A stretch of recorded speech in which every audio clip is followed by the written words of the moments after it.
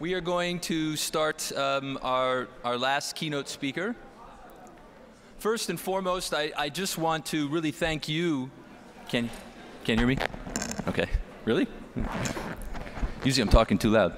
I want to thank all of you for the hard work you just did in the session we just had. We're going to talk about this in the next panel, about some of the themes you've identified.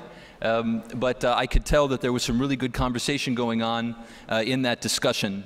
And I want to assure you that all of these comments are going to appear in the final report from the conference. So thank you very much for that.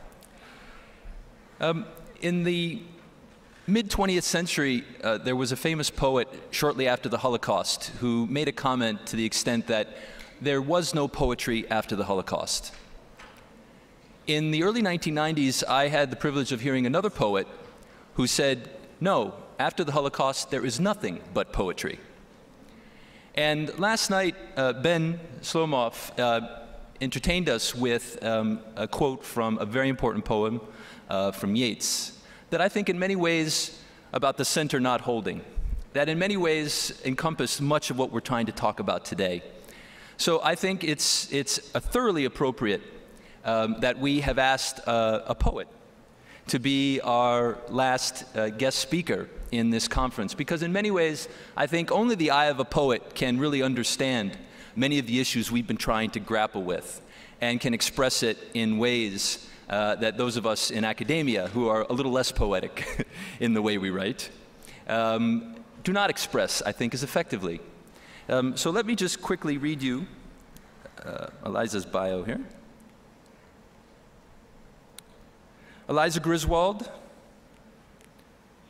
received a Guggenheim Fellowship for her ongoing work on water and poverty in America. Her first nonfiction book, The 10th Parallel, was awarded the Anthony J. Lucas Prize and was a New York Times bestseller. Her poetry and reportage has appeared in the New York Times Magazine, The New Yorker, The Atlantic, among many others. She's held fellowships at Harvard University and at the New America Foundation. Her collection of reportage and translations of Afghan folk poetry, I Am the Beggar of the World, will be published this spring, and with a second collection of her poems to follow. It was the 10th parallel, I think, that many of us in this room read, that certainly caught my attention and others, looking at the division, the great division between both Islam and Christianity, but other religions as well in that part of the world, that initially led us to ask her to come speak. But as you can see from her bio, there are many other aspects of her work and artistry that I think are of great relevance. So please join me in welcoming Eliza Griswold.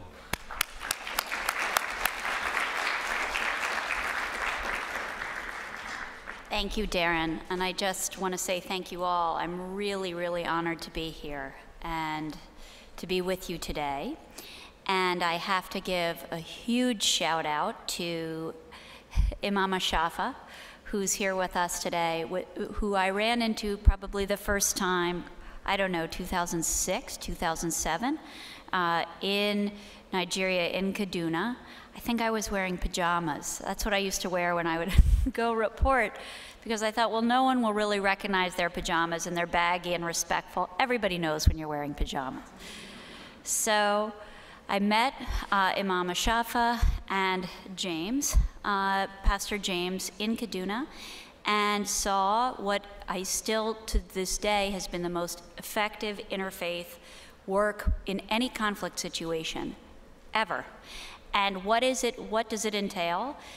To start with an idea of solution, what I saw them doing, which I have not really seen elsewhere with this effectiveness, is to draw women in expressly into the conversation about how to build peace, and to bring in a third issue. To the work they were doing at the time I first visited them was they were buying stoves.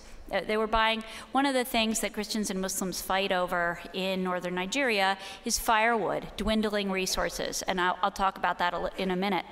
But these guys had gotten their hands on some low wood-burning stoves. So for a typical woman in Nigeria who's feeding her family, it costs about $1 a day to buy enough wood to cook. Well, if you can cut down on the amount of wood you're using over time, you're going to, A, do better things for the world, better things for the environment, but B, you're going to pay less. So these guys had worked out a situation whereby Christian and Muslim women were co-owning stoves, sharing stoves. And in that one, in the stuffy conference room on the 7th floor of a cement cement office building with no working elevator, there was community rebuilding around a third issue. It wasn't interfaith dialogue where Christians and Muslims were sitting there looking at each other saying, well, I believe this and you believe this. No, it was them looking together at a common problem, a problem that had nothing to do with religion. And that I would just offer you up front as one of the most successful community organizing. This has happened on Sri Lanka with organizing trash pickup in Sri Lanka. So those of you who are actively engaged in post-conflict or to reduce tensions around your communities in terms of religion, I would suggest that you go nab that fellow sitting there and ask him how in very, very practical ways he's managed to help keep the peace in a city that has been one of the greatest tinderboxes in terms of violence, religious violence around the world until this work really began. So with that, I'm going to step back a little bit and say thank you again. And today we're going to talk, my mandate today was to bring to you a conversation about a little explored, what kind of emerging religious fault lines are we seeing? What are some of the underreported pieces of what's going on along them? Where are they? And I spent 7 years traveling along one of these religious fault lines in Africa and Southeast Asia. I wrote a book called The 10th Parallel, which is an examination of the space where Christianity and Islam meet across most of inland Africa and also across farther south due to the trade winds across Southeast Asia. So I'm going to read to you I'm going to read to you a paragraph and then open it up for a conversation. And I think there will probably be a lot of questions as to what's going on now, and we can address those. And we can also talk about solutions. And I know there's some poets in the audience, and before we get into a hardcore geopolitical conversation, I'm going to recite one poem, which is not mine, but belongs to a group of Afghan women who are illiterate and trade these poems called landays from person to person. And I've been, if I slip into a conversation about poetry, it's because this book just came out and I've been hawking it all week. But here's just one poem for those poets I can see sitting back there. When sisters sit together, they're always praising their brothers. When sisters sit together, they're always praising their brothers. When brothers sit together, they're selling their sisters to others. It's a little, you could laugh more, it's encouraging. Okay. All right. So I am going to take you to this line of latitude, 700 miles north of the equator, and I'm going to read to you a little bit. We're going to talk about what's going on there and talk about how this encounter represents some of the larger tensions we're seeing between religions and conflicts that have absolutely nothing to do with religion, but have other causes that look like religious from far away. Okay.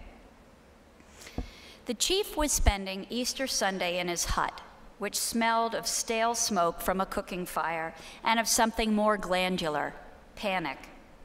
When the visitor from Washington ducked inside, the chief, a man in his mid-50s named Niol Pedwad, rose stiff-kneed from a white plastic lawn chair.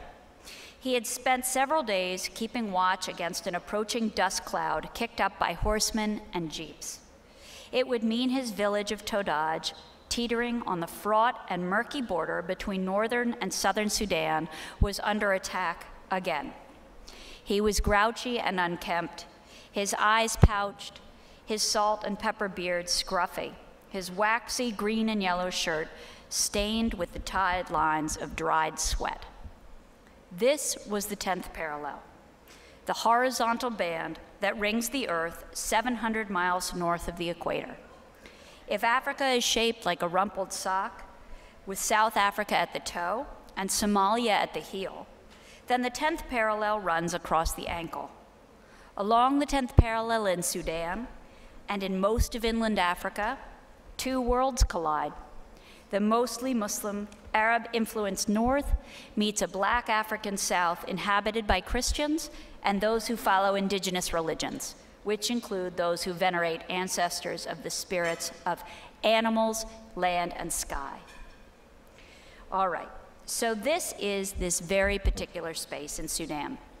And since I wrote that, Sudan split on the 10th parallel between North and South. And of course, we have South Sudan as the newest country on the planet. And sadly, we have divisions and wars continuing in Sudan now along the same fault line, but wars that have much more to do with resources than they do with religion. And that's one of the themes we're going to talk about today. So the first thing that I'd like to say, and make sure that we come away from today's discussion, the most important religious conflicts of our time are not those between religions, they're those inside of religions. They're struggles between Christians and Christians, Jews and Jews, Muslims and Muslims, and I could go on, over who has the right to speak for God and why. We see this in our own context here in the US in terms of culture wars, the role of homosexuality in churches, different aspects of, well, what does God say about X, Y, or Z? These conflicts worldwide, these contests sometimes turn violent, and they are the most important tectonic plates shifting in our time, and they're most frequently overlooked. They don't make the news. So I'd like to start with that as a point of departure and just talk to you a little bit else about what's going on along the 10th parallel now. So the 10th parallel across Africa, where I'm going to focus my conversation today, is where the dry north meets the wet south. Quite simply, this is where Islam stopped its southern spread by the 1800s, because traveling over the northernmost third of Africa, the Muslim traders and missionaries who carried the faith south traveled over the Sahara Desert, over trade routes, and got as far south as the 10th parallel, where the wet sub-Saharan jungle began, where the equatorial region began. Well, where the jungle began, so too did tsetse flies. And the tsetse flies carried sleeping sickness. And the sleeping sickness killed off the camels and the horses the Muslim traders and missionaries were riding to carry the faith south and carry trade south as well. So for that very practical purpose of geography and weather and bugs, that is really where Islam stopped its southern spread. And still today, across most of inland Africa, when you look at the map, where that dry desert turns green, that really marks the southern place where the Muslim world really ends. And now what's changed along that, in the past 100 years, along this line, there's been an explosive growth of Christianity. Now, Christianity, any good African Christian would tell you, and I'm wondering if there's somebody here who would tell us the story, him or herself today. Any good African Christian will tell you that there has been Christianity in Africa since 37 AD. That the book of Acts tells us quite clearly that a Sudanese eunuch who worked for the Kandaki, Sudan meaning land of the blacks, like Ethiopia, that a treasurer, basically a man who worked in the treasury, traveled to Jerusalem, and while he was in Jerusalem, he picked up a book in the market. He picked up the scriptures, and he was riding in his chariot toward the Jordan River, and the apostle Philip saw him in his chariot, and the Holy Spirit came to Philip and said, "Hey, ask that guy what he's reading." And Philip leapt forward into the road and said, "What are you reading?" And this is the book of Acts, I'm paraphrasing so elegantly. But then the Sudanese guy said, "I'm reading this book, I don't understand it." Well, then Philip baptized this Sudanese eunuch in the River Jordan. And the eunuch, and this is not in the Bible, but this is the understanding, this is the African understanding of the story, that eunuch then returned and became the first missionary among his own people. And so that's a very, very important story to understand the context of Christianity in Africa today, especially in this region where Christianity and Islam come into contact and sometimes conflict. Why is that important? Well, one of the pieces that underlies this tension that runs along this belt is that for centuries, the black Africans who lived right on that border, south of the Muslim world, were enslaved. And Christianity became a form of self-expression and defense against slavery. And so in this way, this language that we say, well, this fighting between Christians and Muslims, this is very violent, and this is expressly, they're using holy texts, and the Christians are just as violent, if not more so, using these books. What is that about? In a lot of what we need to understand in the historical context, that has to do with the history of slavery in this area. But that's just one of the historical pieces. Today, what we're seeing along this belt, where dry North Africa meets this southern, wetter belt, we're seeing profound climate shocks. We're seeing dwindling resources and growing populations at rates faster than most other places in the world. At the same time, this confrontation is compounded by the fact that this is one of the most sensitive environmental bands on the planet. Here, it's to give you a sense geographically, it's not one specific line of latitude. It's not just this horizontal band 700 miles north of the equator at all. We're really looking at 1,000 miles just north of the equator and all the way up into the Sahara, that transitional space where dry meets wet, and people are being pushed off their land. We see this across Africa.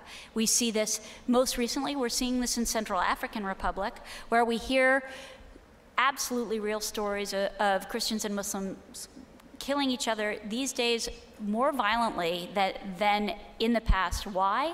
Largely this has to do with being displaced off of land due to climate change. So, as most of us know, the Sahara Desert is creeping south. The land is drying up. And what that means is that farms that were once viable, and also lands that were viable for cattle, for pastoralists, guys with cows who travel nomadically, that land is no longer viable at all. And so where do people go who have been keeping cows for centuries or having small farms in this belt? But mostly we're talking about nomadic pastoralists who also happen to be Muslim. They push south. They have to reach water. And that southern land, as you move towards the equator, that southern land is settled land, and that southern land is Christian land. And so we have nomadic, mostly Muslim pastoralists, herders, pushing into land that has, for the past 50 years certainly, seen an explosive growth of population and faith. So we have these very vibrant, very effervescent bands of Christianity, Christian farmers, coming to blows with Muslim herders. And what does that look like from far away? That looks like fights between Christians and Muslims. So I spent these 7 years traveling from west to east through Nigeria, Sudan, Somalia, Ethiopia, then over the Indian Ocean into Indonesia, Malaysia, and the Philippines, looking at what happens when these two faiths meet and they come to blows in political elections, in fights over water, electricity, when they come to blows over things like crops of chocolate. Because one of the things in Indonesia that Christians and Muslims have come to fight over is cacao. When global prices of chocolate spike, so too has violence between Christians and Muslims. So, the first and most important fact I took from this journey was exactly what I started with, that the most important religious contests of our time are those inside of religion, not between them. We see this in Africa, we see this in a competition and a confrontation between older forms of Sufism and newer forms of Islam coming from elsewhere. We certainly see this throughout this belt of the world. Sunni Shia, none of these are surprising to us, but it is essential to understand that these are the true contests. I also came to understand that there wasn't one conflict I witnessed that was only about religion. Every single one had some kind of secular driver. And that could be and was most frequently about politics. And so what was that? Well, partly what we're seeing along this belt as well is that the states These are states that were never supposed to exist. This is a post-colonial, these are lines that colonial administrators drew on the maps, arbitrary borders that separated people from their families. And so, for example, to be a citizen of Central African Republic means nothing. Absolutely nothing. What kind of rights are safeguarded by your government? None at all. If you're lucky, your state isn't stealing from you. But if you're not lucky, your government is rapacious. You don't have the right to electricity. You don't have the right to school. You don't, all ownership of land is passed through laws that don't make any sense. The level of corruption is extremely high. And in most countries where there is this encounter between Christianity and Islam, the colonial history is seen as expressly Christian. So turning to Islamic law, turning to precepts that predated the arrival of Christianity and the arrival of colonialism, is an idea, an impetus born of returning to a purer time, a time where there was not this corruption that frequently we see people believe, and frequently it is tied expressly to colonial practice. So now we've looked at what's happening along this underexplored band with the weather. We've looked at what's happening with political weak states and why being a citizen of a state means nothing. You turn to other forms of identity.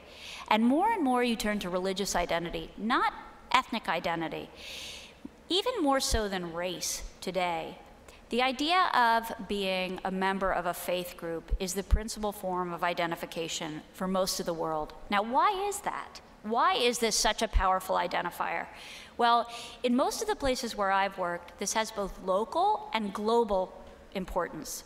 And I'm going to refer to a minute to Ashava's hometown of Kaduna, a place where the neighborhoods, last time I was there, the neighborhoods were referred to not by local names, but by international names. The Muslim neighborhoods, Baghdad, Afghanistan, the Christian neighborhoods, Haifa, Jerusalem, inexplicably television.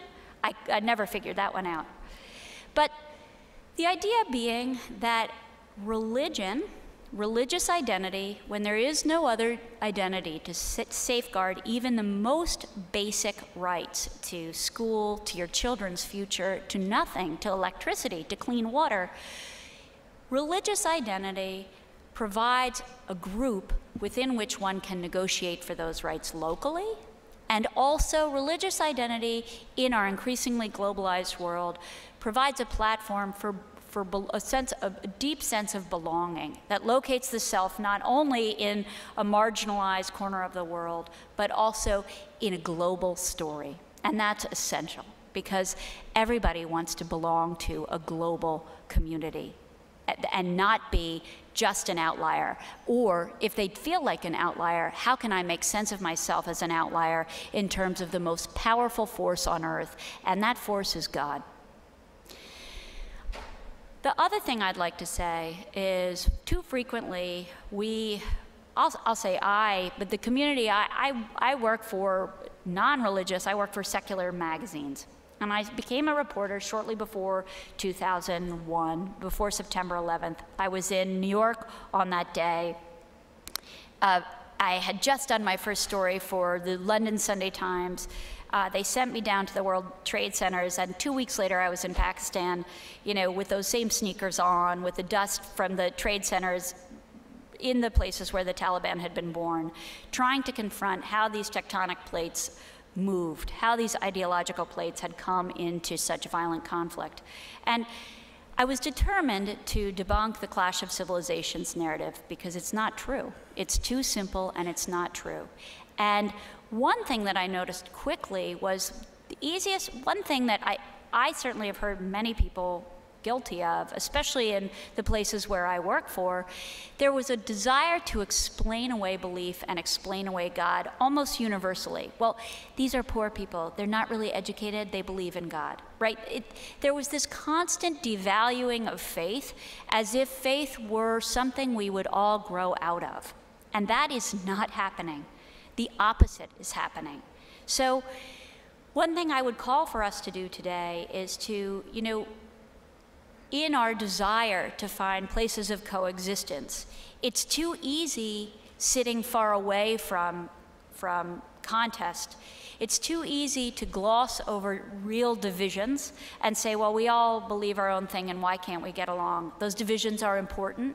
And at one of the tables I was sitting at, there was a call to how do we acknowledge our divisions and speak across them despite the divisions. So common ground meaning not common ground in like, well, we all believe what we believe, let's get along, or all of our gods are the same. Because the truth is, for many of the people, and I'll just speak to Americans right now, the many of the people we really do need to speak to as Americans, that's not what they believe. And so our call to kind of soft pedal ourselves and soft pedal religion because we don't really believe it anyway, really ends a conversation before it begins. So I'm just gonna make sure that I've given you guys, I wanna give enough time for questions. We've got about half an hour more. I could read to you a little bit more, but I could also open it up for questions. And I feel like I don't have to sell you on the idea of religion here in this room. So I think instead of going on and on, I'm just going to make sure, okay. Well, I will also tell you, I didn't get into this yet, but I've just returned from North Africa again, and also Central Africa. And I wish I could say that, you know, this book, The 10th Parallel, came out in, the 2010, I think. And, you know, when I started reporting it, what I really wanted to do was look at Christianity and Islam across cultures and across continents, because these two monolithic approaches, this idea that, you know, there's one Christianity, that there's one Islam, they were so blatantly a misunderstanding. There is no single thing as Islam. There are many Islams. There is no one Christianity. There are many Christianities. So I traveled among different people in order to explore how that actually practically works on the ground.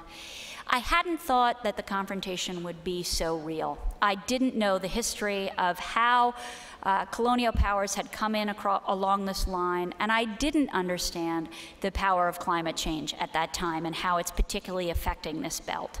And more and more and more, I cannot stress how dire the situation is. In both Niger and then in Central African Republic, where I was last week, one of the principal drivers, this belt of destabilized people runs across Africa, and this is the group we're seeing. This is Boko Haram, Al-Qaeda in the Islamic Maghreb.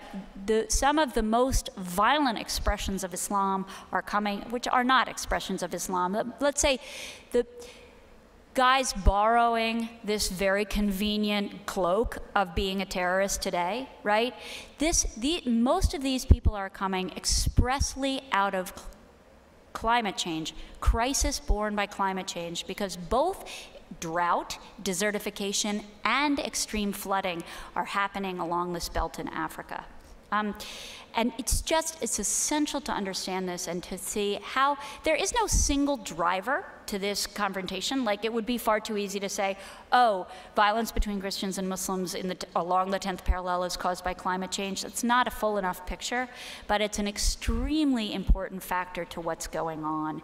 And as opposed to taking you guys into one little microcosm of I can tease that out. People want to hear more about how climate change is actually causing actual conflict on the ground. I'm happy to take us into that.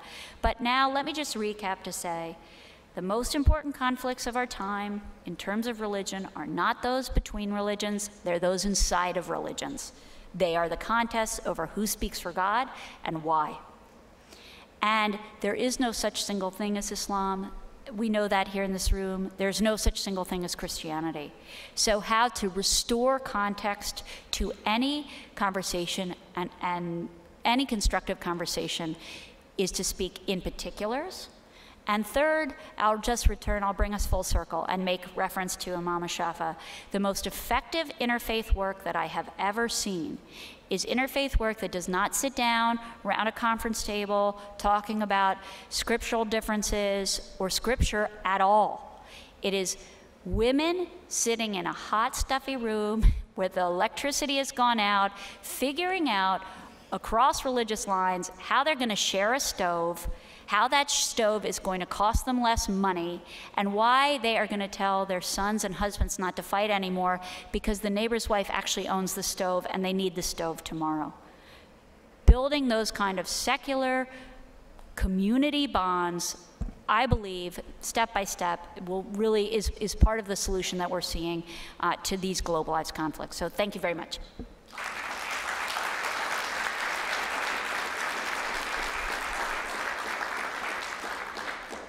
Yeah, Joyce.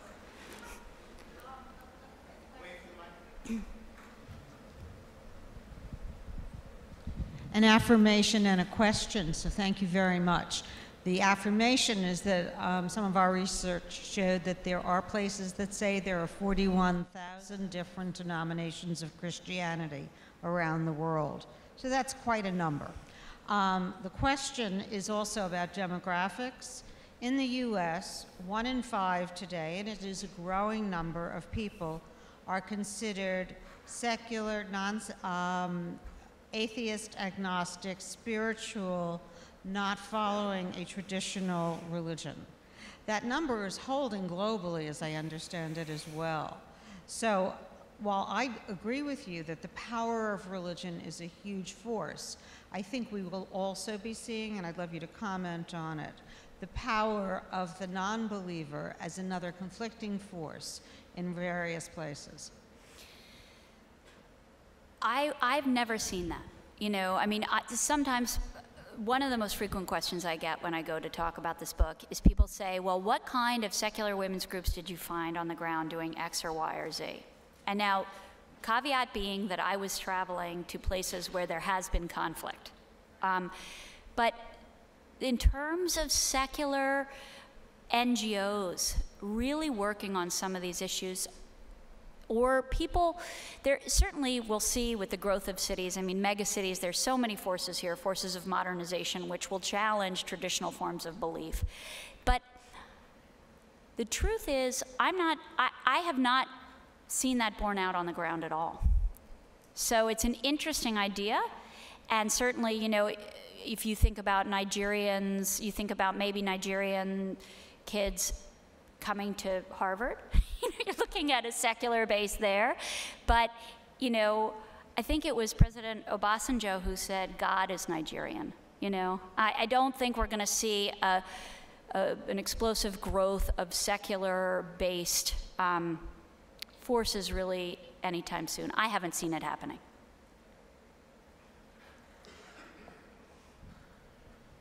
Thank you very much for a very enticing and informing presentation. I just have a little bit of adjustment to add to what you said, and that is in relation to the issue of Christianity and Islam. Because one of the things that we have noticed, and I did some work in the history of conflict in Africa, the colonial powers, whether being Germany or France or Belgium or England, they met resistance fiercely from Muslim communities. And so they had what was known at that time closed districts that they imposed on the areas where no Islam was allowed in, and so it was devoted completely to the missionaries. Now, as far as the slave trade, the brutality that was taking place in the West African context and also along the coastal lines of Africa were mainly perpetuated by Christian merchants and Europeans. And most of those people who were subjected to slave trade, especially from West Africa, even who ended in Brazil or in the Caribbean or in the United States, majority of them were Muslims. And so this is just a small adjustment that you might need to put, because I don't think drawing the line as strictly as you did does justice to this issue. Actually, the closed districts began expressly along the 10th parallel. That was the line in 1904 that the British said, guess what? So you're exactly right. So the British in particular faced the greatest anti-colonial movement that they did at the hands of Islam, at the hands of the Mahdi. And so when they were able, thanks to the Maxim gun, to come back and retake 1 million square miles, they were really expressly concerned about facing another rebellion at the hands of Islam. So one of the things they did was to say to Christian missionaries, guess what, you guys? You are not coming north of the 10th parallel. That route, that historic route of the line that I'm using, actually comes from colonial literature. So that what became closed districts was expressly there in Sudan.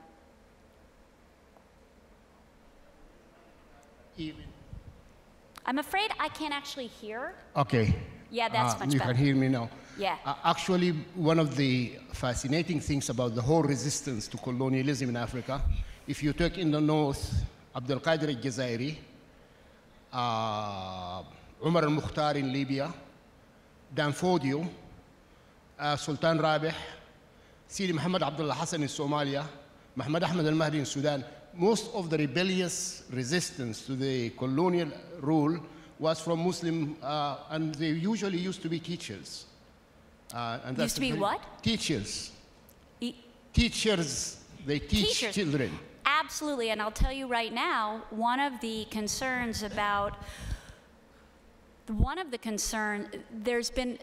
there's an express movement among a particular group in North Africa now to pretend that they are cast in the model of Dan Fodio. So this idea of these of reliving the 19th century jihad is absolutely alive and well in North Africa today. That's exactly right.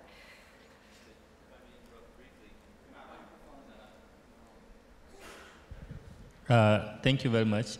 I just have a... Yeah, request from Darren. Imam Ashafa, could you introduce yourself? Could everyone introduce themselves? Okay. My name is Muhammad Norain Ashafa. I'm the co-executive director of Interfaith Mediation Center in Kaduna, Nigeria. I have two questions, madam. The first one is, with your experience of what you've seen with your observations, comparing these two forces, the secular force on one side, represented by the civil society and the academic institutions, secular academic institutions, and the faith-based motivated organizations, FUs, and the madrasa and all these Islamic institutions on one side, or Christian, African, indigenous Christian institutions on the other side. If you look at it, if you are to put a score on the line, do you think the secular orientation is taking hold with investment on Africa, or the faith-based approach is taking hold on the continent of Africa? That is one side. And then secondly is, what do you think is the motivating factor that most of our research team and most of the theories that are being developed today, there are theories debunk of removing religious flavor, religious origin of some of those theoretical framework? Why is it that it has been removed? Why is it that if anybody from here went to do a research, not everybody, most of those who went to research across this parallel line, is it because of the experience they have in Europe or the American experience that make it difficult for them to acknowledge the role religious figures have played in building bridges? There are many of these religious leaders at that particular time who have built bridges across the divide, from here even up to Southeast Asia. Why is it so difficult that most of those research are not interested in that? Neither are trust and foundation, including academic institutions, are investing in finding out what are those elements within that sustain religious institutions in Africa and Far East, and at the same time become a tools for social re-engagement in building bridges across. Why are there are no investment in that direction from your own little experience? Okay, so I'll try with both of those. I mean, in a way, it brings us back to Joyce's question. With this is a real tension. This is something I think is one of the most living aspects of this is one place that I see that the United States and the United States, our government abroad, is doing its best to play catch up and learn. Is it, okay, first of all, the importance of civil society. In many of the communities we're talking about, the idea of a federal government has failed. Now, does that mean they won't be a state? No. But let's look at Central African Republic. Does it mean anything? There's no national legitimacy to being a citizen of Central African Republic. So then what kind of leadership exists?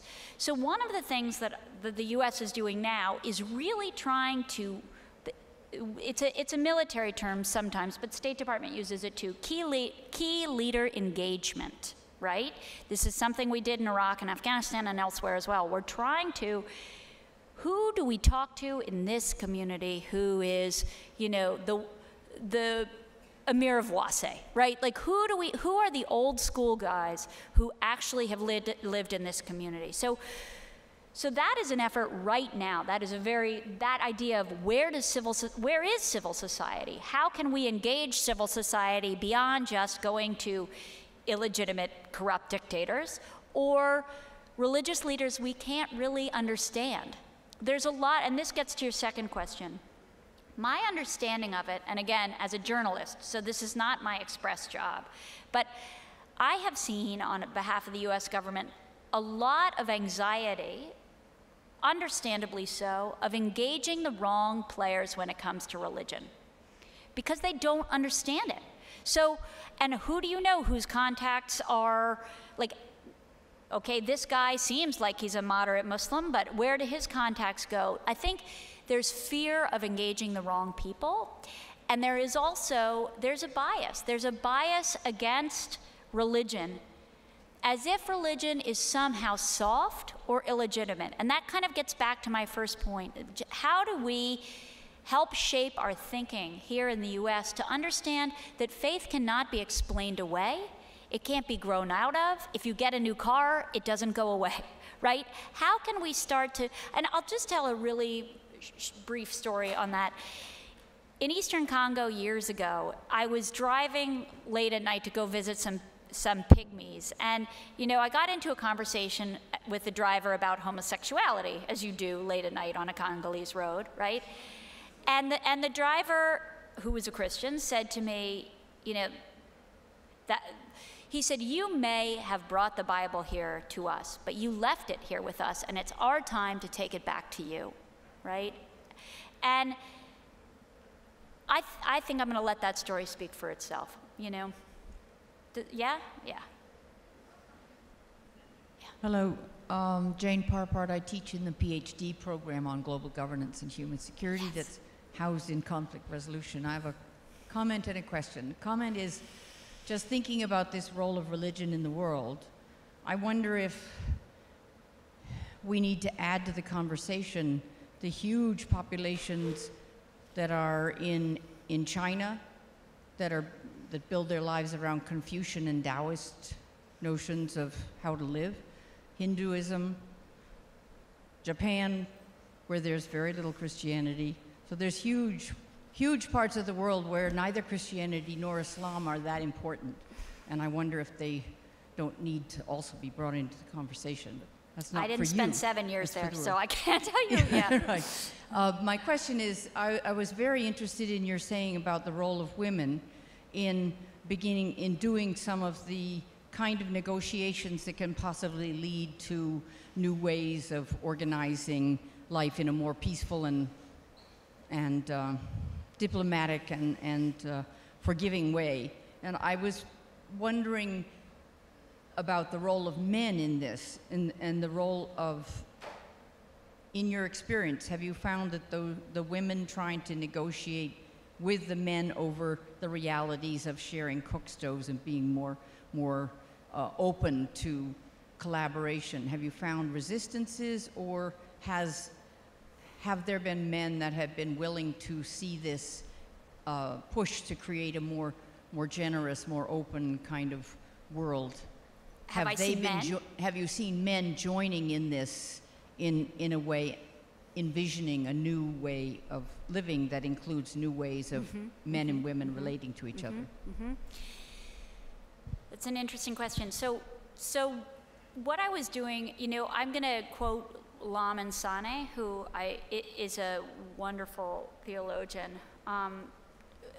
who has looked at the borders, is talking about religious borders essentially, and saying that the places we see the future of religion are along its borders. Because, so if we're looking at the border of the Islamic world, essentially, Indonesia, I don't know if anyone read the piece today in the Times about, there's a piece in the New York Times today about the failure of political Islam, the popular failure of political Islam in Indonesia, right? World's largest Muslim country, world's largest Muslim democracy. What's going on?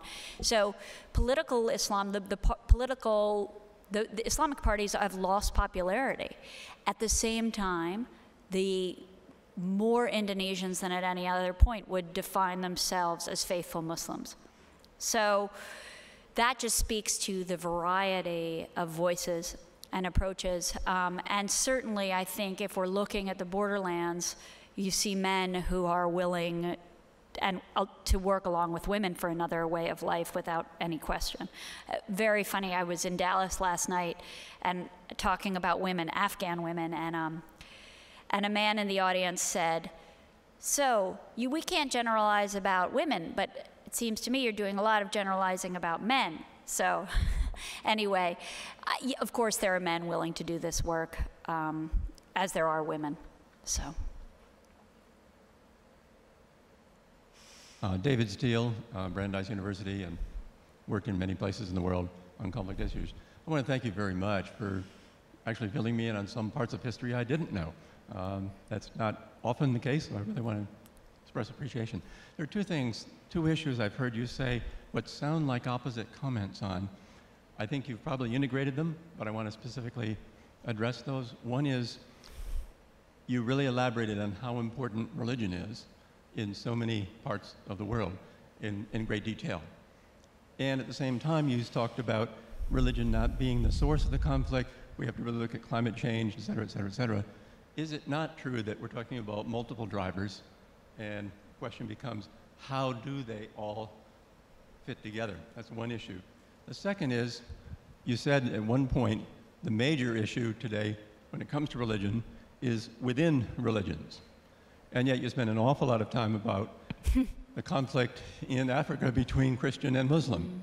And my question there is the reality not more complex than either or? And is it in fact more complex than just looking at those two types of religious conflict? Does it not involve a whole lot of things when religion is combined with ethnicity in some places, or political ideology in other places, or a whole theology, actually, that is cosmic, that really sees the battleground as spiritual up here, and we're just sort of implementing the whole thing down here. So are there not a whole lot of ways in which religion becomes a factor, and are there not a whole lot of different drivers that in fact have to intersect? And we need to understand the whole picture. But I'd like you to elaborate on what you think. You're right. I can't even elaborate that much more. You're right. Religion, it plays such a complex role. And so, I mean, you're absolutely right. Is that reductive, what I said? Absolutely. So how to get to, I didn't talk too much today about the division within faiths, because part of that is based around this idea of cultural wars within Christianity itself, which I write about in the book, because my own frame of reference for divisions within the Christian community comes from a personal experience, which I write about. Because my dad is retired, but he was the presiding bishop of the Episcopal Church, and it was his job to consecrate Gene Robinson, the first openly homosexual bishop in New Hampshire. And when he did that, underneath his vestments, he wore a bulletproof vest. And the understanding wasn't that some Muslim fanatic was going to come racing out of the crowd. It was that a fellow believer, a Christian who took such issue with his sense of God and right, would kill him for that belief. And so that's how very real these conflicts within, even within our own context, because I think it can be easy. It's certainly easy for me to be like, okay, Sunni, Shia, okay, that's somewhere else, right? Or that's an identity difference. But looking within the tectonic plates of Islam, okay, this is is the Quran open to Reformation? Is it not? Is Reformation the wrong word because it comes from a Christian context? Those kind of debates over doctrine, they're very, very real. And I do write about them to some extent. But I did take us on more of a geographic trip today. And you are absolutely right that the ways in which religion, ideology, cosmology plays into being, and therefore both coexistence and conflict, are irreducible. And this is just one narrative I took us on today, but you're absolutely right. Don't ask a hard question, Charlie. I'm Charlie Sennett, and I'm a co-founder of Global Post and colleague of Eliza's from the field. 10th Parallel, as I've shared with you, it is an extraordinary book. It's a really great book. Those of you who haven't read it, it's so powerful. It really changes the way you think about these issues. I wanted to ask about go right into the issue of the divisions within the different religions and how they play out in the conflict, and specifically look at the money that is pouring into fueling the conflict along the Christian-Muslim divide, which comes, largely from the big evangelical church in the United States. Pat Robertson and others will pour money into Nigeria, for example. But you also have money from Saudi Arabia, from the Salafists pouring in on the other side. So within that, looking at the division within the religions, the fundamentalist moneyed powers that be within those two faiths are somehow fueling the conflict. I wanted to ask how much you've observed that. Like, where do you see that on the ground in your recent reporting? And how do we all in this community work at getting the message out more about that? So the easiest place to see that for me, driving along, if you're in your car, is the proliferation of mosques, right? That not all mosques, and again, everything I say is going to just be qualified because I'm trying to speak as specifically as possible out of only what I've seen. So, which you can see from Kyrgyzstan to anywhere, right? Now, two other factors, in addition to Saudi money now, we're looking at, especially in Africa, we're looking at Libyan and Syrian. We're looking at, so kind of soft Saudi money is not a thing of the past, but it's not even what we need to worry about anymore. We've got arms flows coming in from Liberia, from Libya and Syria, foreign fighters returning from both places along the 10th parallel to North Africa, fueling what we saw last year in Mali, fueling this uptick of Al-Qaeda in the Islamic Maghreb. So the soft Saudi money that we kind of think of from madrasas in Pakistan, that's kind of not gone, but that's secondary now to the actual arms flow. Yeah, does that make sense? And on a Christian side, I was in Uganda last week. And so, Museveni just passed this ridiculous anti-homosexual bill. And as a result, the United States had suspended, less than $1 billion, but tens of millions of dollars in aid that used to go to the Interfaith Council of Uganda and also went to Museveni. It's Museveni's parties. So the question being, so how does that play itself out? In a Christian context, sometimes, for me, it's really hard to know, because certainly in Nigeria, we have this megachurch phenomenon, this prosperity gospel, and, this theme that we have here in the United States too, but it is louder, as I've seen it in Africa, which is if God is your father, what kind of father wants you to be poor? Your father wants you to be rich and give me money for my Mercedes and I'll give it back to you tenfold.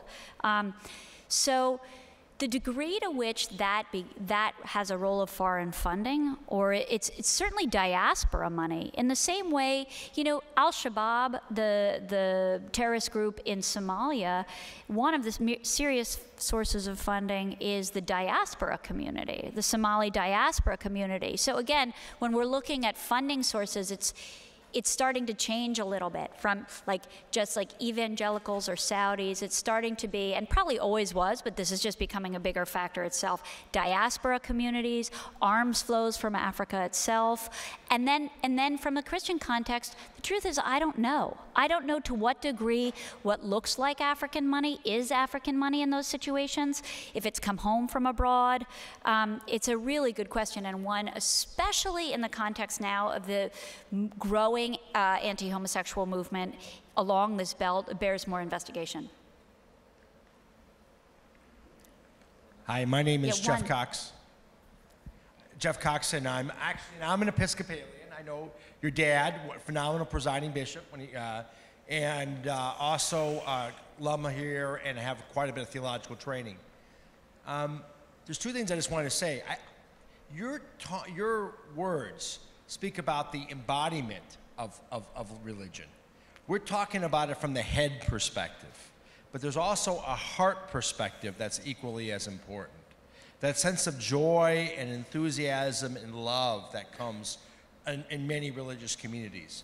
And it's easy in a conference to forget about that sense of enthusiasm that can make things happen, that can bring joy and at times division. But here's my question, and this is not necessarily your area, but I'm curious. About a month ago, I opened up the newspaper, and I saw there were 50,000 Hasidic Jews in New York City marching down Wall Street on a Sunday, protesting about Hasidic Orthodox Jews in the military in Israel. There were similar protests in Israel.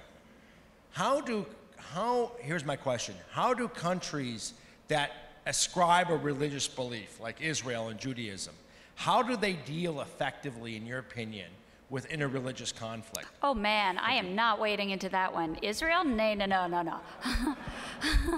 It's a good question, and it's not for me. How do countries, yeah, that's a fraught one, and I don't feel qualified to speak to it.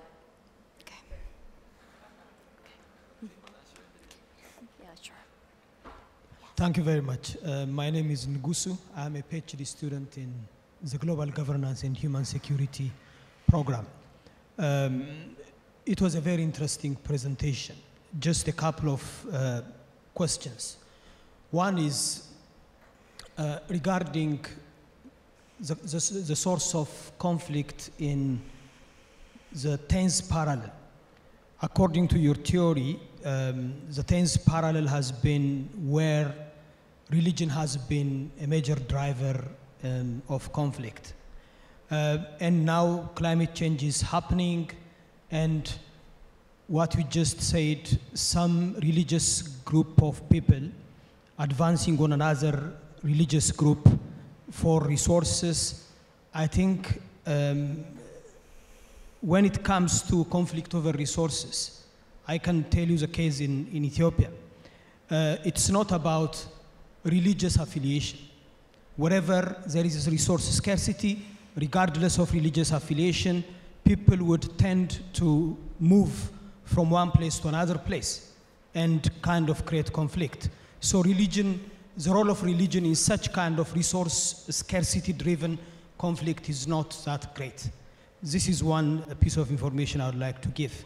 The second is about the story of the African eunuch which you just mentioned. I read about 20 versions of the Bible, and that eunuch is from Ethiopia. And you said he's from Sudan. I'm just curious which African legend or which version of the Bible you read. Okay. Thank you. So It's absolutely true. I hope that the first comment was made clear in my talk, to be honest, that resource scarcity makes people fight, that religion comes into it later. I think that was clear. And Ethiopia and Sudan, both meaning, I understand that Ethiopian Christians believe that the eunuch came from the land of Ethiopia as it is today. And the land of Sudan historically, also meaning land of the blacks, right? Right? Ethiopia, land of the blacks in Greek. Sudan, also meaning land of the blacks. The larger area, there's Sudanese and Ethiopian can be used interchangeably historically. But I understand that as an Ethiopian, you are right, he was Ethiopian. Okay, with that, I think I'm finished. Thank you.